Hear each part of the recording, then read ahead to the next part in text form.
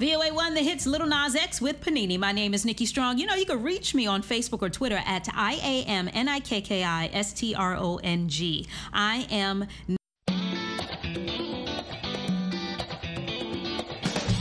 Welcome to Learning English on the Voice of America.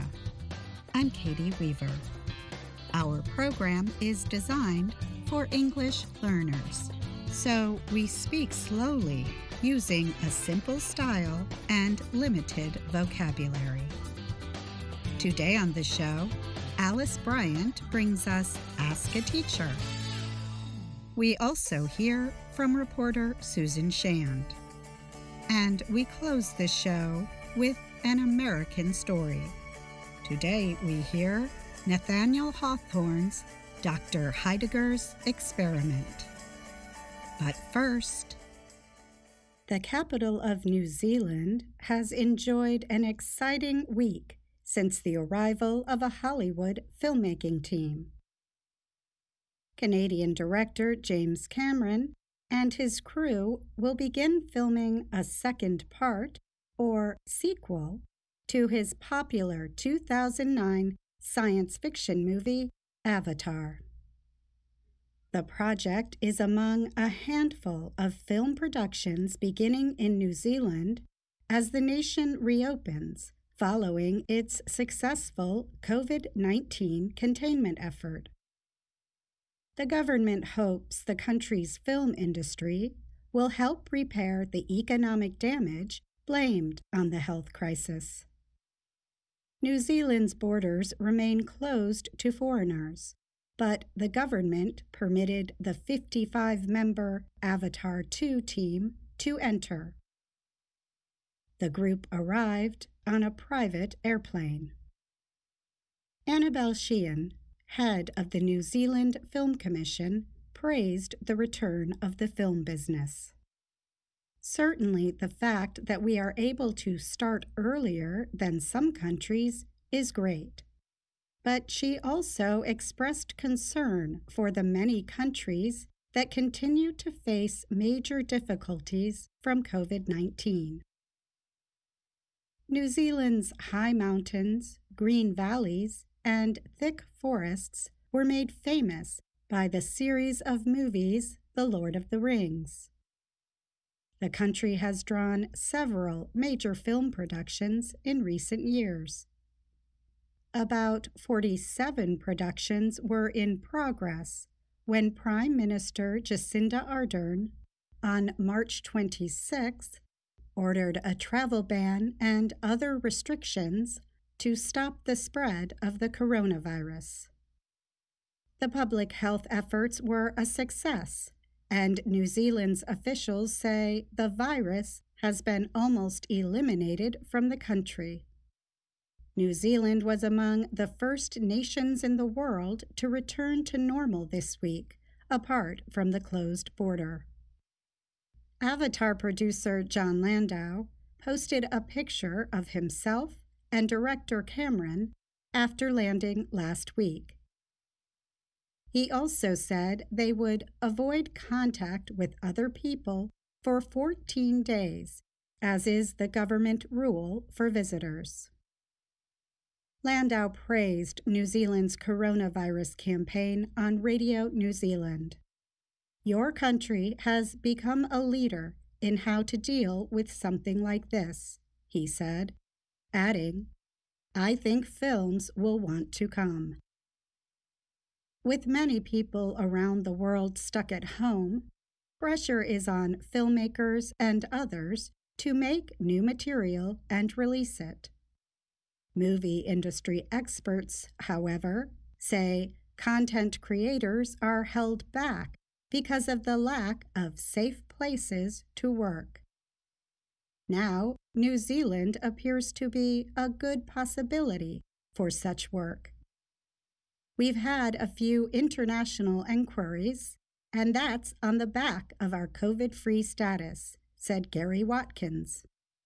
He is head of Avalon Studios, based in Wellington.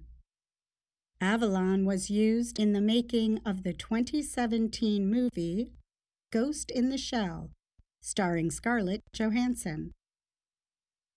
The company is also involved in making the new Avatar movie. Wellington is home to major studios and production centers, including director Peter Jackson's Weta Digital. The studio produced Jackson's The Lord of the Rings and The Hobbit movies. But the admission of Cameron and his crew into New Zealand has been criticized. Opposition party leaders have asked why the movie crew was let in with seeming ease, while restrictions on other visitors, including family members of citizens, remain. Many businesses in the country are struggling without employees needed for their operations. Economic Development Minister Phil Twyford defended the decision on the Avatar film crew. He said the border was only open to a few foreigners who were important for projects with substantial economic value. New Zealand's film industry is thought to be valued at more than $1 billion each year. A 6-month international film can create an estimated 3,000 jobs.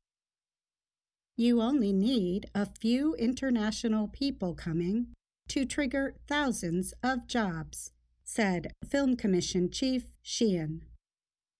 And New Zealand needs the jobs. The government expects joblessness to rise because of the coronavirus.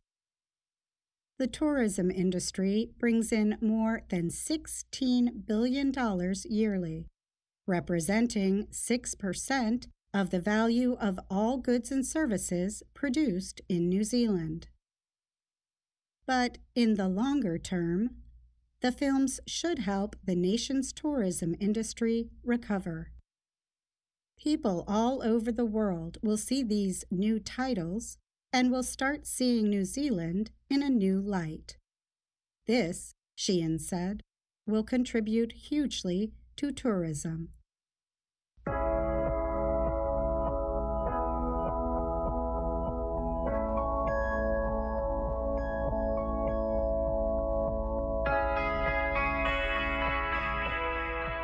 The famous gardens of French painter Claude Monet reopened to the public this week as France lifts its coronavirus restrictions. The gardens are in Giverny, about 70 kilometers outside Paris. They are where Monet created his best-known works, including water lilies. More than 500,000 people visit each year to walk the pathways where Monet set up his easel and painted great works of Impressionist art. Most visitors come in the spring, when the painter's large and colorful gardens are in full bloom. This spring, however, the gardens bloomed only for garden workers. France remains closed to international visitors, so the reopening of the gardens lets French people experience them as few ever have, without crowds. Groups are not permitted, and individuals must keep social distance. The pathways are one way, and everyone must wear face coverings. Jean-Marie Avissar is the head gardener at Monet's Gardens. He has worked there for 32 years. At this time of year, we normally welcome 4,000 to 5,000 people a day, Avissar said. Now we can have 900 persons. He added, "We are very happy to show what we do. People will see the garden a bit like on a private visit." 73-year-old Jérôme Blanchet was pleased to see the gardens without the crowds. "We are seeing it in exceptional conditions," he said. Another visitor, Parisian Roberto Velloutini agreed. "There are not a lot of people. Today is perfect," he said. Claude Monet bought the Giverny farmhouse for his family in 1883. He lived there until his death in 1926. He changed the house into a colorful mansion and filled the grounds around it with every flower that would grow in the local climate, including thousands of roses. He built a Japanese-style water lily garden with a small green bridge. There he painted one great work of art after another. After World War II ended, the house and gardens were left empty. In the 1970s, however, they were restored to look exactly how Monet had built them. The property was opened to the public in the 1980s. Last year it welcomed 717,271 visitors. Almost 50% were international visitors. I'm Susan Shand.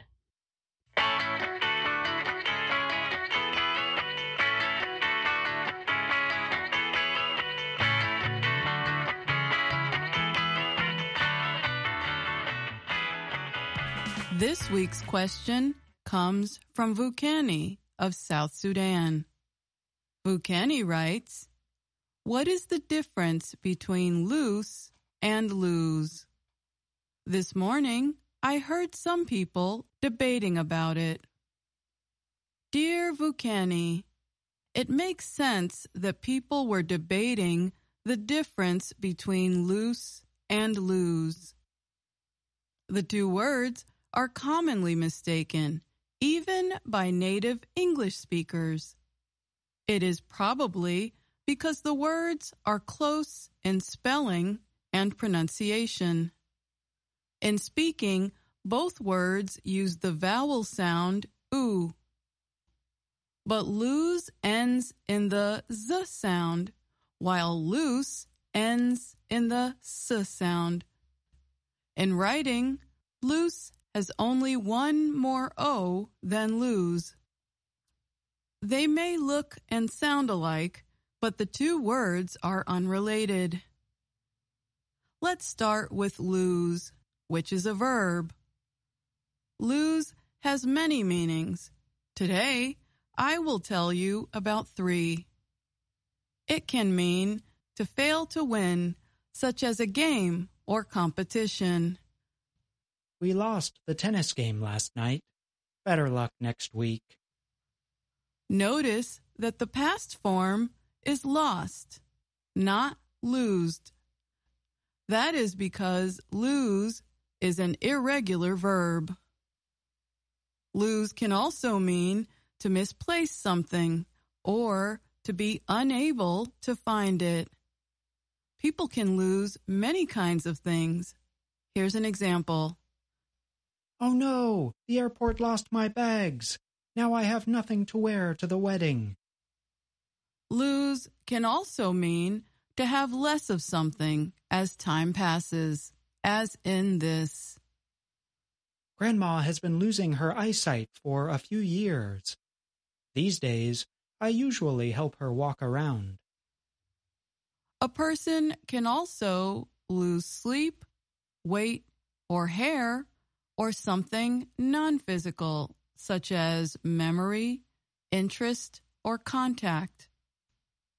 Now let's talk about the word loose. Loose is an adjective that means not tightly attached or held in place. Many things can be loose, like clothing. Excuse me, these shoes are a little loose. Do you have a smaller size? Lots of other things can be loose, such as nails when they are not securely attached, teeth when they are ready to come out, or wires when they are not tightly connected. Though loose is an adjective, It can take verb form. The verb is loosen. To loosen means to make loose, as in this. When he left the meeting, he quickly loosened his tie. In the example, notice that the past form ends in ed. Loosen is a regular verb. And that's Ask a Teacher for this week. I'm Alice Bryant. And now, our American Stories program. Here is Dr. Heidegger's Experiment by Nathaniel Hawthorne.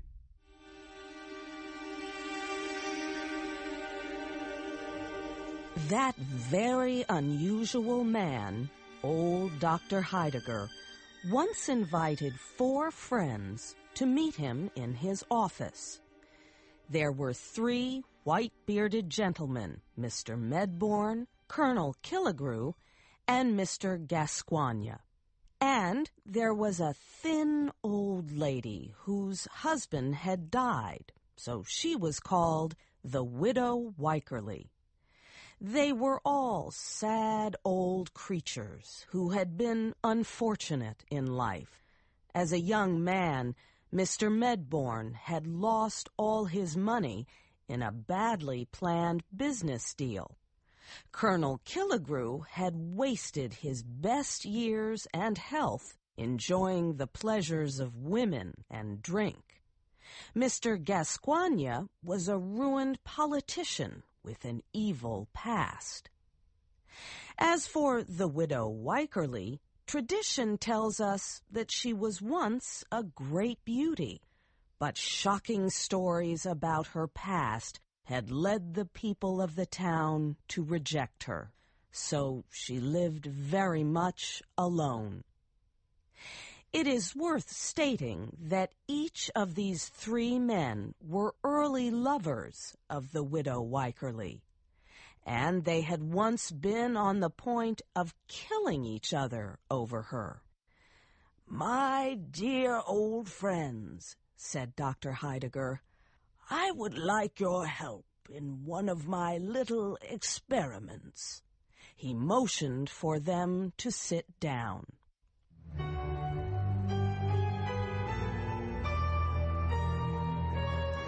Dr. Heidegger's office was a very strange place.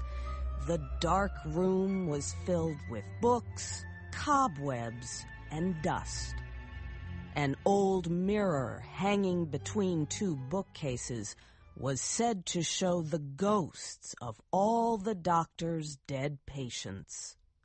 On another wall hung a painting of the young woman Dr. Heidegger was to have married long ago, but she died the night before their wedding after drinking one of the doctor's medicines. The most mysterious object in the room was a large book covered in black leather. It was said to be a book of magic. On the summer afternoon of our story, a black table stood in the middle of the room. On it was a beautiful cut-glass vase. 4 glasses were also on the table. Dr. Heidegger was known for his unusual experiments, but his 4 guests did not expect anything very interesting. The doctor picked up his black leather book of magic. From its pages, he removed a dried-up old rose. "This rose," said the doctor, "was given to me 55 years ago by Sylvia Ward, whose painting hangs on this wall. I was to wear it at our wedding. Would you think it possible that this ancient rose could ever bloom again?" "Nonsense," said the Widow Wycherly with a toss of her head. "You might as well ask if an old woman's lined face could ever bloom again." "See," answered Dr. Heidegger. He reached for the vase and threw the dried rose into the water it contained.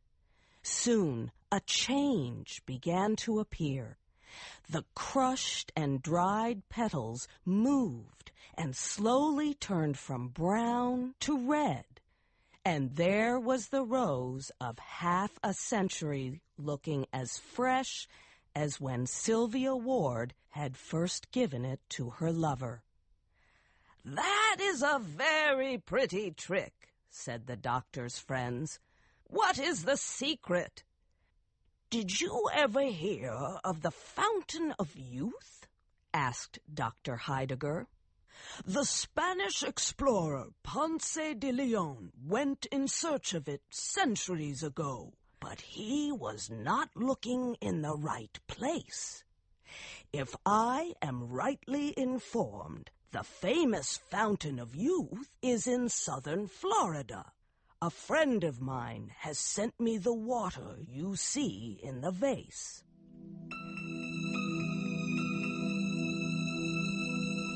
The doctor filled the 4 glasses with water from the Fountain of Youth. The liquid produced little bubbles that rose up to the silvery surface. The old guests agreed to drink the water, although they did not believe in its power. "Before you drink, my friends," the doctor said, "you should draw up a few general rules as guidance before you pass a second time through the dangers of youth. You have had a lifetime of experience to direct you. Think what a shame it would be if the wisdom of your experiences did not act as a guide and teacher." The doctor's 4 friends answered him with a laugh. The idea that they would ever repeat the mistakes of their youth was very funny. "Drink, then," said the doctor. "I am happy that I have so well chosen the subjects of my experiment." They raised the glasses to their lips. If the liquid really was magical, it could not have been given to 4 human beings who needed it more. They seemed as though they had never known youth or pleasure. They looked like they had always been the weak, unhappy creatures who were bent over the doctor's table. They drank the water. There was an almost immediate improvement among the guests. A cheerful glow like sunshine brightened their faces. They looked at one another, imagining that some magic power had really started to smooth the lines on their faces. "Quick, give us more of this wondrous water," they cried. "We are younger, but we are still too old." "Patience," said Dr. Heidegger, who watched the experiment with scientific coolness.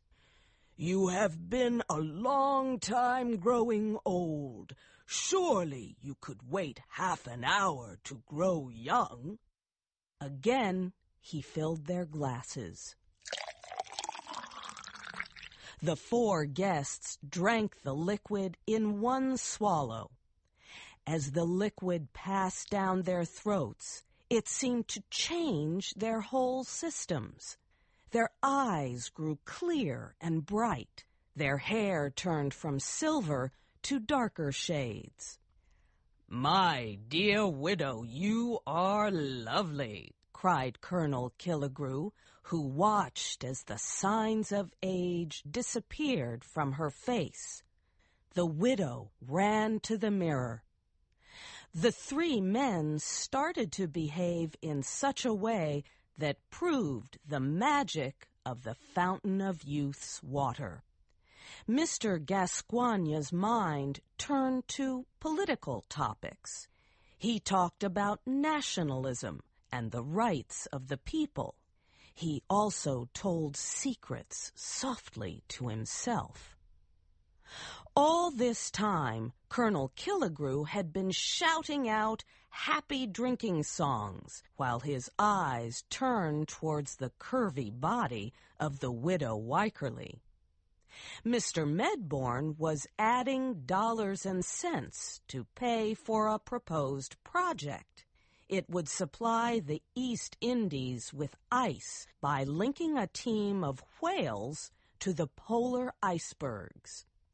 As for the widow Wycherly, she stood in front of the mirror, greeting her image as a friend she loved better than anything in the world. "My dear old doctor," she cried, "please give me another glass." The doctor had already filled the glasses again. It was now near sunset, and the room was darker than ever. But a moon-like light shined from within the vase.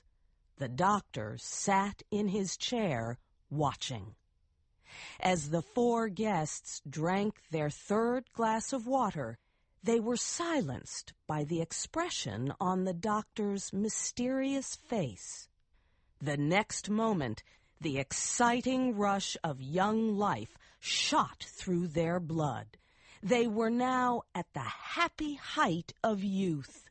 The endless cares, sadness, and diseases of age were remembered only as a troubled dream from which they had awoken. "We are young!" they cried. The guests were a group of happy youngsters, almost crazy with energy. They laughed at the old-fashioned clothing they wore.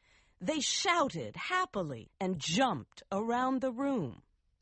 The widow Wycherly, if such a young lady could be called a widow, ran to the doctor's chair and asked him to dance. "Please excuse me," answered the doctor quietly. "My dancing days were over long ago. But these three young men would be happy to have such a lovely partner." The men began to argue violently about who would dance with her. They gathered around the widow, each grabbing for her.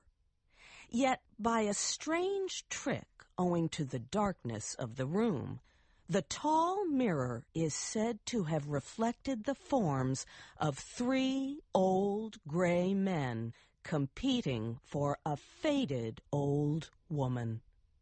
As the three fought for the woman's favor, they reached violently for each other's throats. In their struggle, they turned over the table. The vase broke into 1,000 pieces. The water of youth flowed in a bright stream across the floor. The guests stood still. A strange coldness was slowly stealing over them all. They looked at Dr. Heidegger, who was holding his treasured rose. The flower was fading and drying up once more. The guests looked at each other and saw their looks changing back. "Are we grown old again so soon?" they cried. In truth, they had. The water of youth had powers that were only temporary. "Yes, friends, you are old again," the doctor said, "and the water of youth lies wasted on the ground. But even if it flowed in a river at my door, I still would not drink it. This is the lesson you have taught me." But the doctor's four friends had learned no such lesson. They decided at that moment to travel to Florida and drink morning, noon, and night from the fountain of youth.